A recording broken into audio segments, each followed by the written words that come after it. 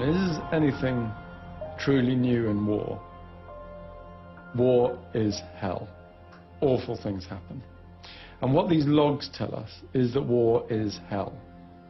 They don't hide from the truth. They're not spun by a military spin doctor talking in an air-conditioned conference room in the green zone. This is visceral, unequivocal death written in raw detail. 109,000 lives lost over the course of these reports. We're all doing what we can in something so huge that people can and hopefully will study this data for years. This is worth telling, this is worth getting out there. The lack of respect for human life runs like a common thread through the material.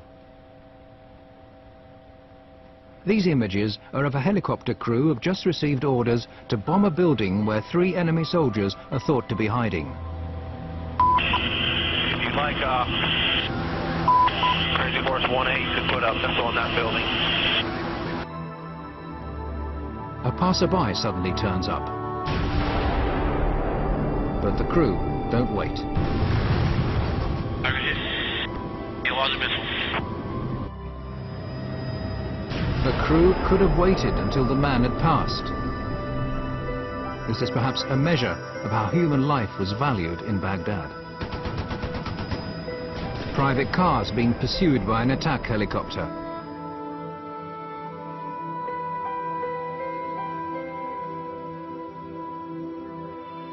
The driver gets out of the car and holds his arms up in a gesture of surrender.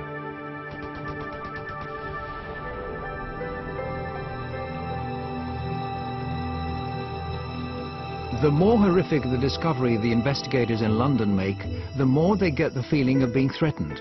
It gradually becomes obvious that someone's watching their office. I do know that I'm being listened into and monitored by forces. I don't know.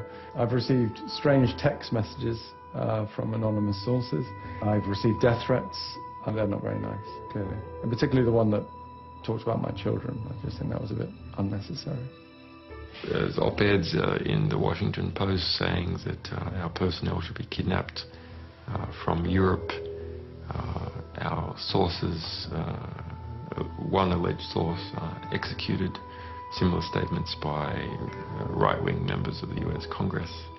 In Washington, the influential public figure Christian Hrafnsson is agitating for the indictment of WikiLeaks members, saying they should be treated as terrorists. There also has to be a clear punishment for people who engage in what I would consider a form of espionage, a form of political warfare. It's not an act of journalism or transparency, but an act of political war against us. The US ups its efforts to stop WikiLeaks. The payment service providers, money brokers, closed down WikiLeaks' account. American hackers suspected of having links to WikiLeaks are detained, questioned, and have their computers confiscated.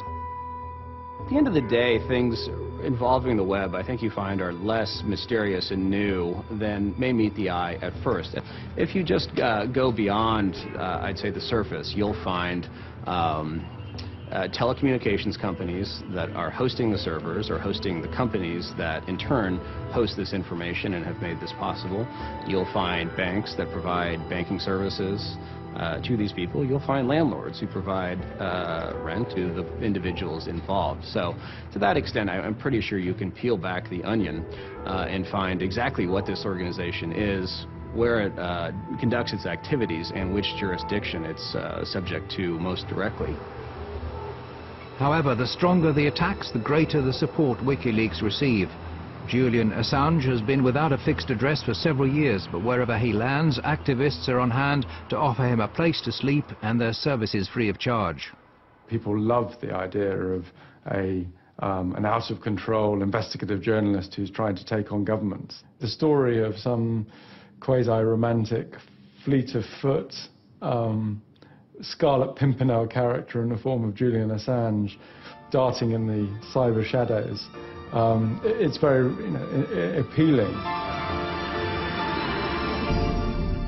I am very pleased to be amongst so many people I can respect I don't think I have ever been... Assange is an ideal media figure. He's been portrayed as the Lone Ranger of the information age. Who too? Arnie. You are the only one which is sounding like a pure angel. Me? Yes. A pure angel? Yeah, it's just the hair. Come on. Praise and prizes have been poured over WikiLeaks. Time magazine has included Assange on a shortlist for the world's most influential man. You should remember Solzhenitsyn's words that in the right moment, one word of truth outweighs the world. But all is not quiet on the WikiLeaks front. Assange is aware that the Iraqi material that's shortly to be released will generate even more anger. In August, he travels to Sweden.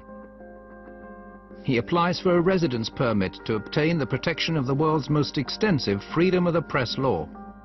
Efter dagar av spekulationer så kan rapport nu avslöja att Piratpartiet tar över ansvaret för säkerhet och drift av sajten WikiLeaks dataservrar. Does this mean that WikiLeaks is becoming even more Swedish?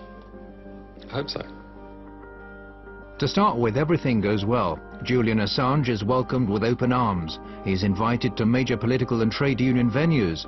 And there are calls that he should be awarded the Nobel Peace Prize. Julian Assange gör en blixtvisit i Stockholm. Och när svenska medier får höra om besöket börjar telefonerna gå varma.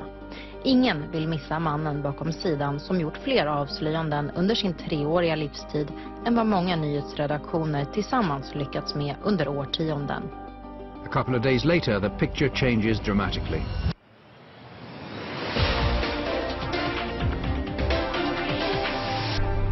Åklagare har nu beslutat att inleda en förundersökning mot WikiLeaks-grundaren Julian Assange.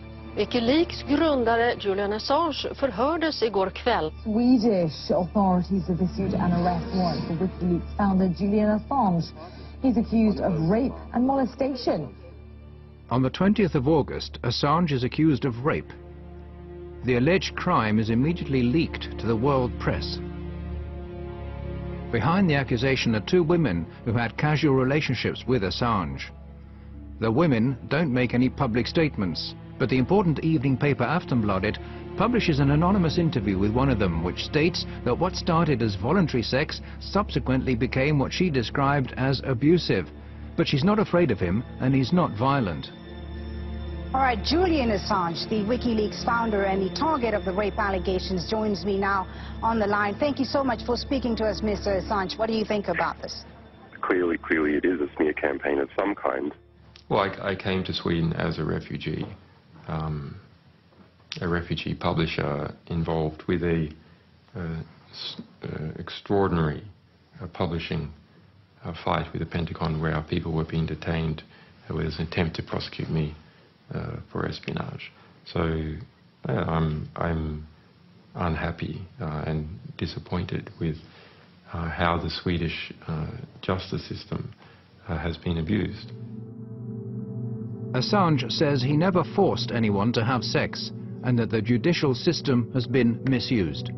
He implies that he's a victim of personal revenge and US pressure.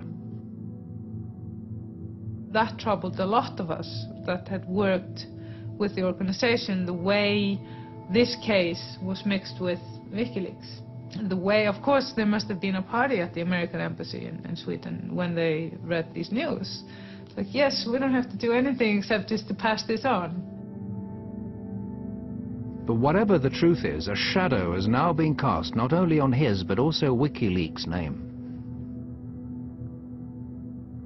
The rape allegations lead to a storm of protests from WikiLeaks. WikiLeaks has become the sensation because the 2 last big scoops, and the only scoops that have been actually played into the